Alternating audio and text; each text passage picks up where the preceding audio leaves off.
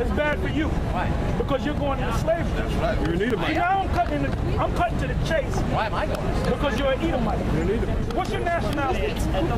American. That's not a nationality. What's your national origin? No idea. I was born in California. Okay, what was your father? Was he Irish? Okay, so I guess he may be Irish, right? He's not Irish. He's not Irish. Is he Jewish? Swedish. Well, you better hope that you're an Israelite. But anyway, give me Isaiah 14:1. Wait, but why am I going into slavery? If you're a so-called white man, if your line goes back to the Edomites, do you know anything about Edom or Esau? Yeah. Okay, what do you know about Edom or Esau? Well, Esau was He knows about Edom. I'm pretty surprised if he knows about that. brother Esau? Jacob's brother? Jacob's brother. Yeah. Okay, who are the God bless descendants? you. Who are the descendants of Jacob? I think the Jews, and then the Arabs was descendants of Esau. Are you talking about the white Jews? There you go. I don't know what I'm talking about. Okay, we're the descendants of Jacob. Okay. Jacob was a black man. Abraham was black. All right? Isaac, his son, was black. Right. Rebecca was black. So if they were all black, what color did Jacob would come out? He would come out as a black man. Right. Now, his brother Esau didn't come out as a black man. He came out as, I'll use this term, an albino. You see a black person that looks like a white person, right. They call him an albino. But guess what? White people are albinos too. You're an albino, okay? You're depressing me. Well, that's what we're supposed to. Well, you gotta get ready, man. If you're an Edomite, When is this going to happen? Very soon. It's happening now, as we talk. Go ahead. Isaiah 14:1. For the Lord will have mercy on Jacob and will yet choose Israel and set them in their own land. Because the first thing that you mentioned when I asked you your nationality, your religion, you said Christian. Right. And I said, what does the word Christian mean? You said follower of Christ. But go here to the book of Acts 11:26.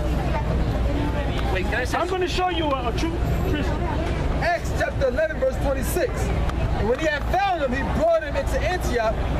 And it came to pass that a whole year they assembled themselves with the church and taught much people. These are the apostles. Right. Go ahead. And the disciples were called Christians first in Antioch. So the only Christians were the true followers of Christ. Go from there to St. John 4:19. John chapter 4 verse 19. The woman said unto him, Sir, I perceive that thou art a prophet. Our fathers worshipped in this mountain. This is a woman of Samaria. Go ahead.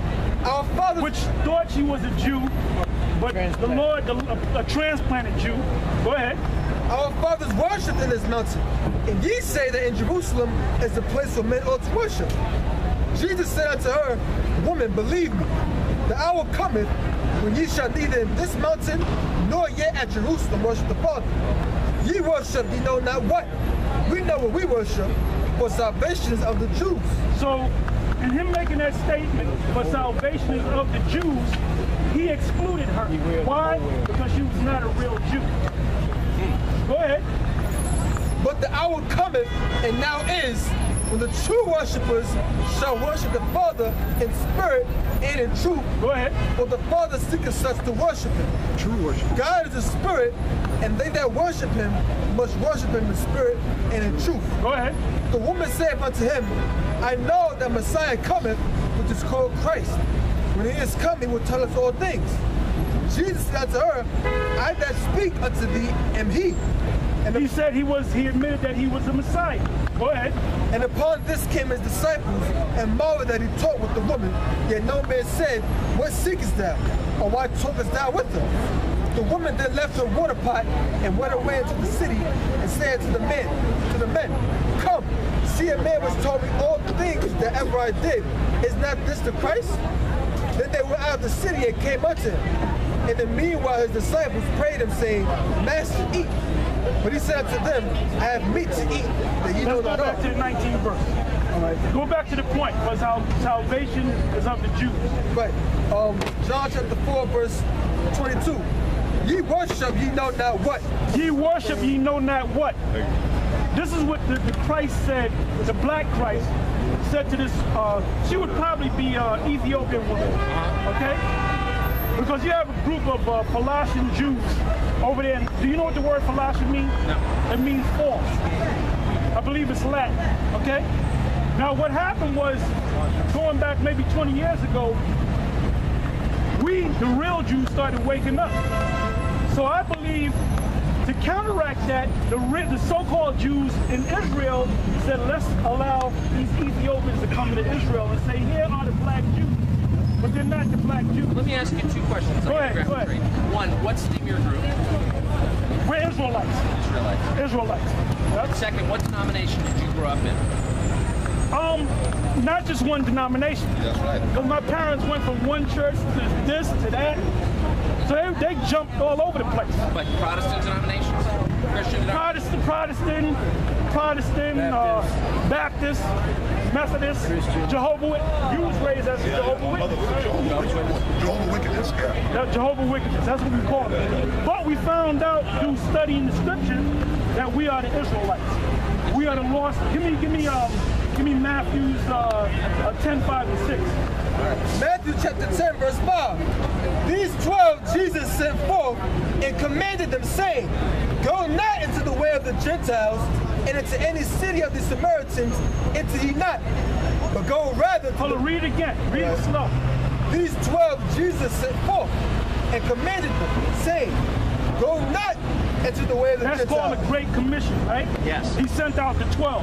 And this is what he told the 12 to do. Go ahead. Go not into the way of the Gentiles. Hold up. Wait a minute. I thought we were supposed to save Gentiles. This is what the Lord said. This is what the Christ said. Go ahead. And enter any city of the Samaritans, enter ye not. Now, he just encountered, we read about in St. John, the 4th chapter, he had that conversation with that Ethiopian woman, which was a Samaritan. That's why he said, don't go among the Samaritans, because they were Gentiles claiming to be Jews. So don't go to them either. Go ahead.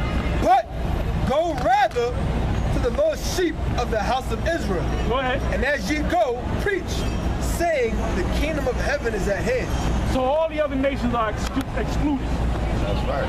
Including yourself if you're an Edomite. Jump down to the 18th verse. Verse 18. And ye shall be brought before governors and kings for my sake, for a testimony against them and the Gentiles. For testimony against them and the Gentiles. So if you're an Edomite, there's nothing you can do. There's nothing you can go to slavery. That's the only thing you can do. That's only right, man.